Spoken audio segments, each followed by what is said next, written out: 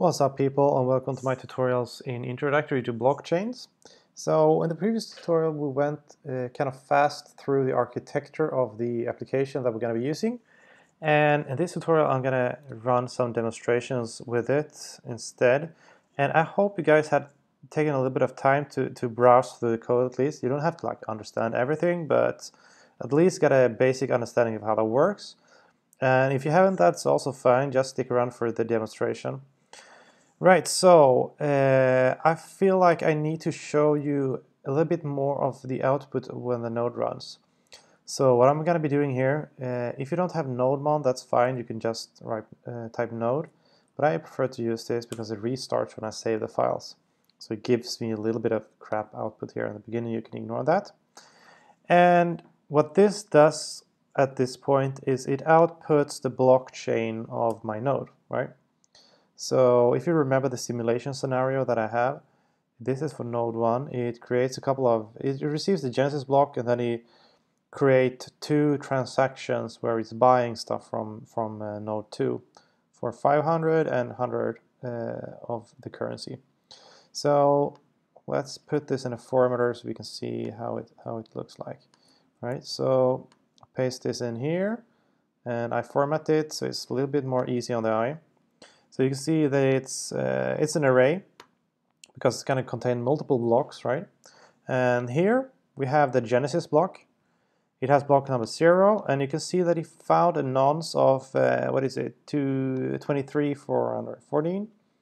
And here it has two data transactions where it's transferring money from the bank to the node 1 account, right? So it's getting credited from bank, and then it's debiting the node 1 with the amount of 500.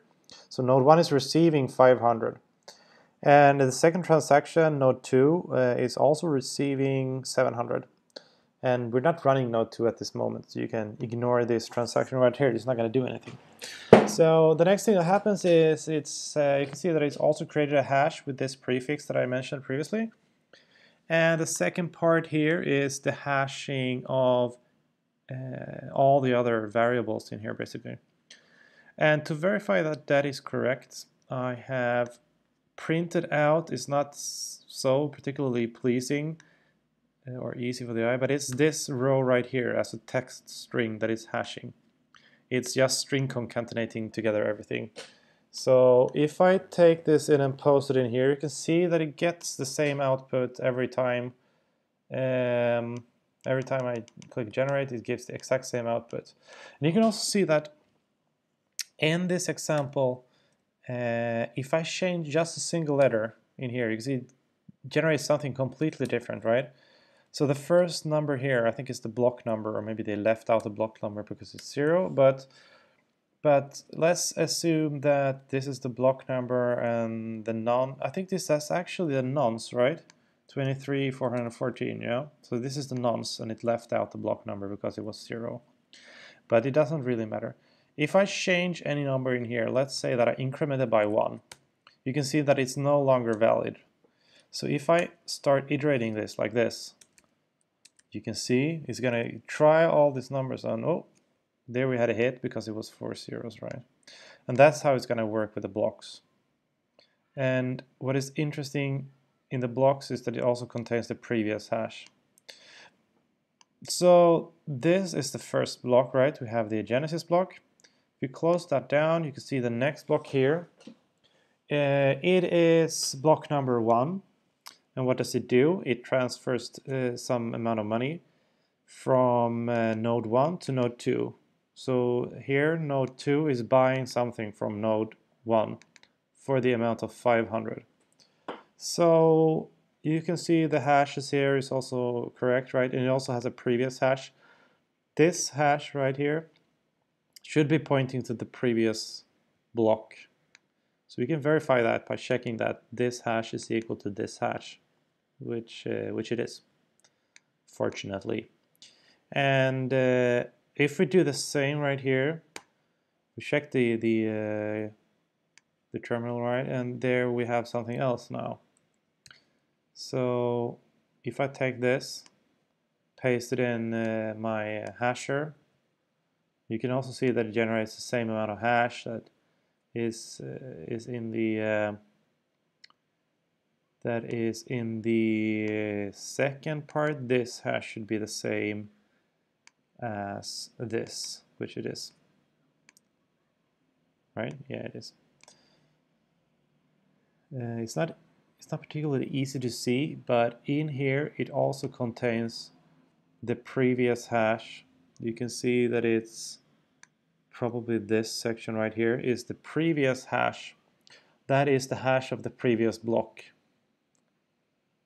which in this case it's the Genesis block, because this is block number 1 and the Genesis block is the previous one, right? So it should contain this one, something something 0C, something something 0Z, right? So there it is. It's containing the previous hash. And then it continues on like this until we're done. And as you can see, this blockchain that I have here, it contains 3 blocks. The Genesis block and then 2 transactional blocks. And I think it's a good place to stop right now. So I hope you guys liked the simulation. If you want to replicate this simulation, you can go into this file right here, and you can pause the video. You can see my settings, right? And what I've done is that I have basically just edited this section right here. So I'm grabbing the blockchain from the behaviors module, right? And also I've commented out this line so it doesn't post its blockchain to all the other nodes. I'm gonna scroll through it real quick, so if you need, you can pause the video and see if there's any changes to your file, right? So I hope you guys liked it, and if you have any questions, leave in the comment section, and I'll see you guys in the next tutorial.